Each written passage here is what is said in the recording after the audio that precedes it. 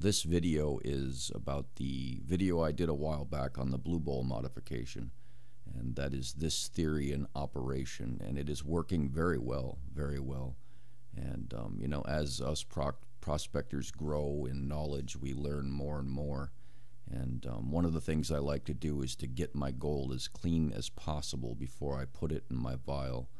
I'm just kind of, I guess you could call me anal, but whatever. So the gold is clean, and so I hope you enjoy the video. Take care.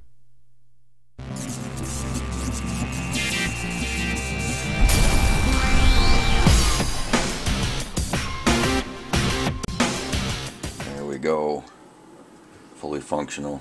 And it's almost like these were made to fit. I almost didn't even have to etch out the plates, these plastic housings. They fit pretty snugly in between these two posts all the way around, but it was a little too snug, so it wasn't resting flat up against the base of the blue bowl. So I just took my plexiglass blade from my scroll saw, marked out the ends, and just etched in just a little tiny bit on all three, and used Gorilla Tape, some electrical tape, put it all on. The chipboard's right here. I eliminated 2 out of 5 of these off from the system, and then the third one is the heat, and I eliminated that and taped everything off, and it still works, all 3 of them. So now all I need to do is come up with a way to elevate it just enough for these to clear the table, and I'll figure that out. So it's all done. Hallelujah.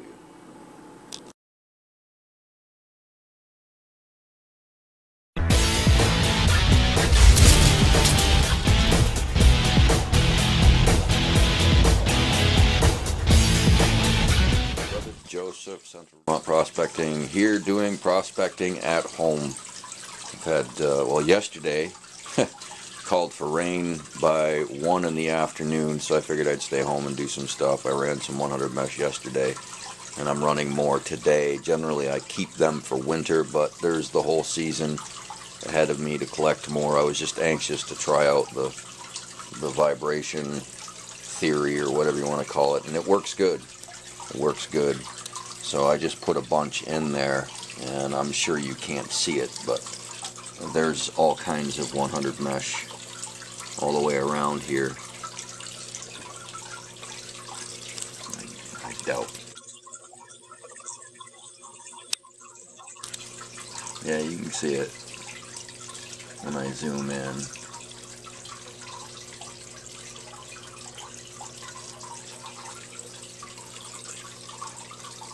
So, you know, I collect as much as I can with the snuffer bottle,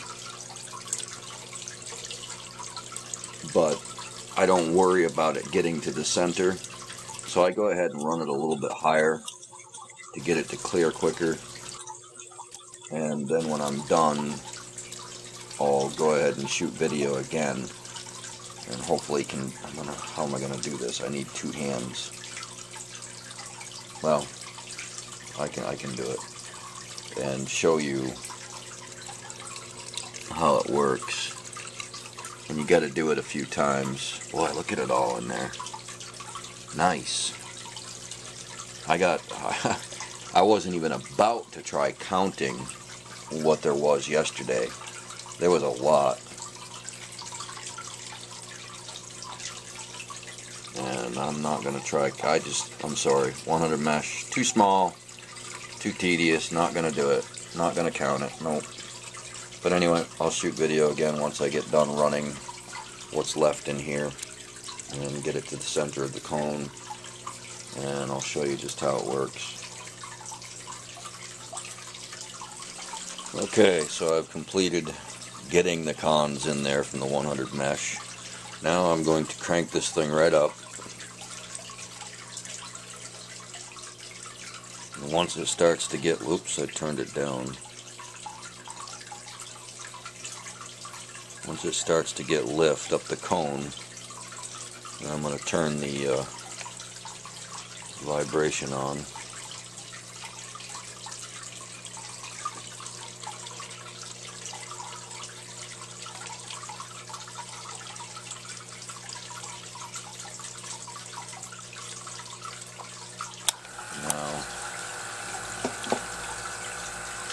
Now I'm going to watch my level, the water level.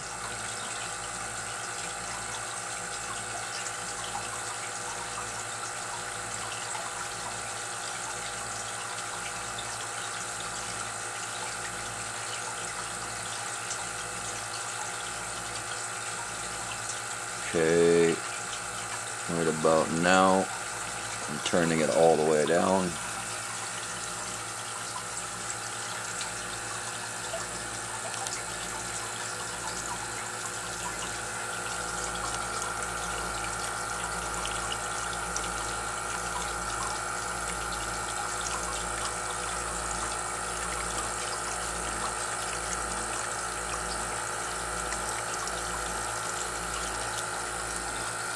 Vibration off.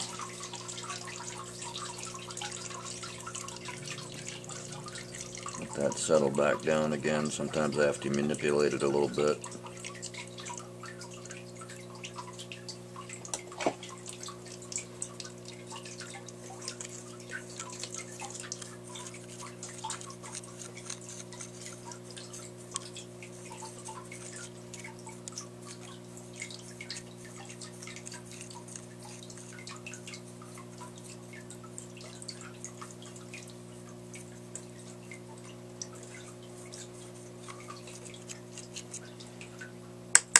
Taken quite a bit off from there, but now I'm going to do it again.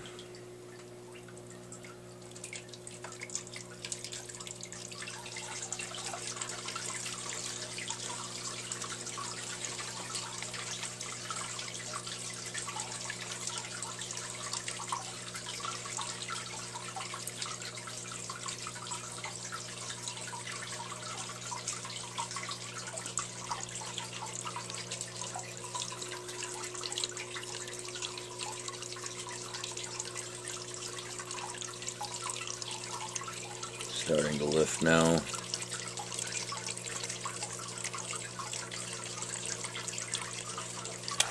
And vibration on.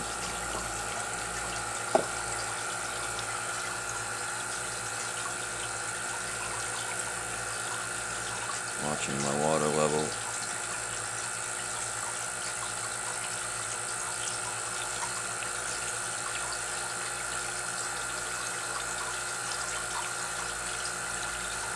And shutting it down.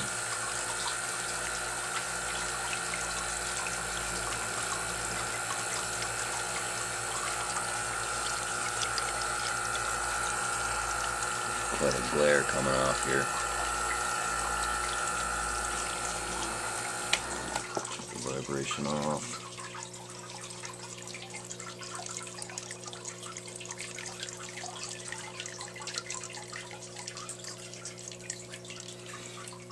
And do it one more time.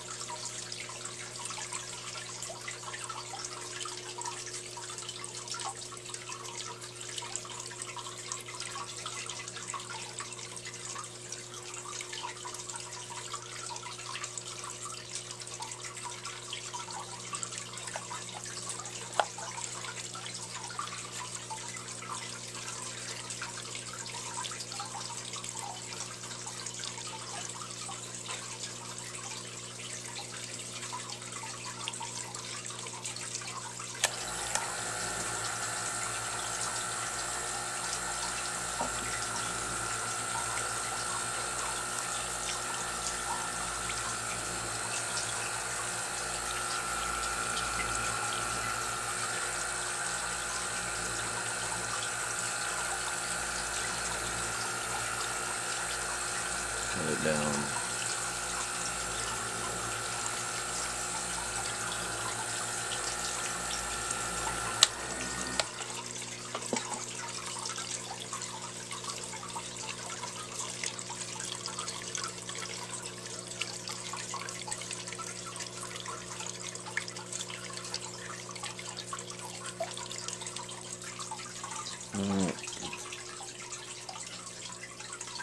going to bring my water level up to where I want it when I do my next step.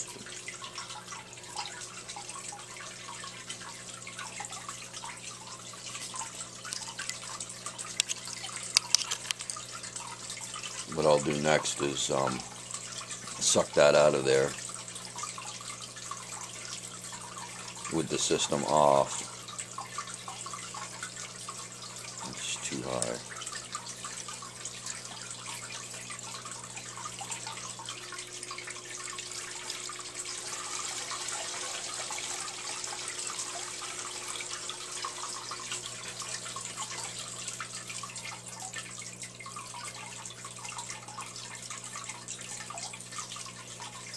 That should be good. Alright, so I'm going to suck that out of there. I'm going to shut this down, unplug it, suck that out of there, and then I'll turn the video back on. Alright.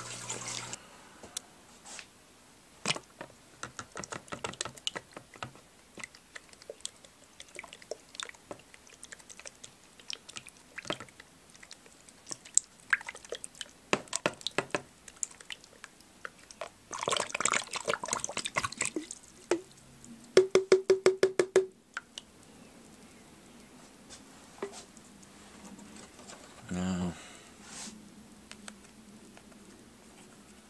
blow everything over here.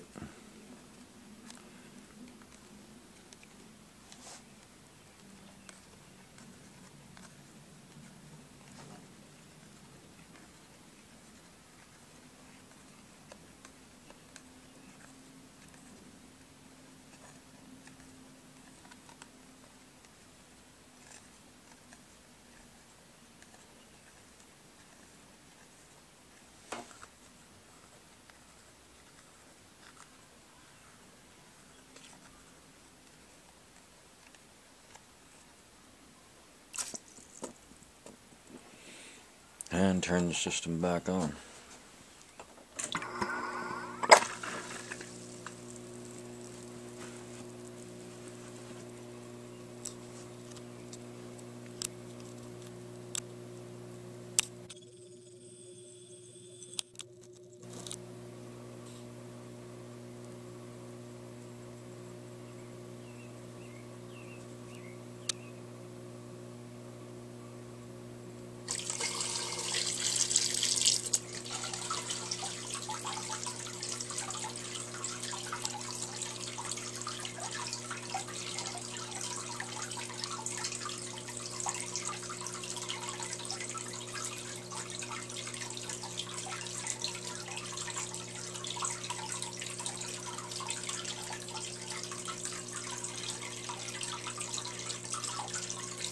Pretty good amount there.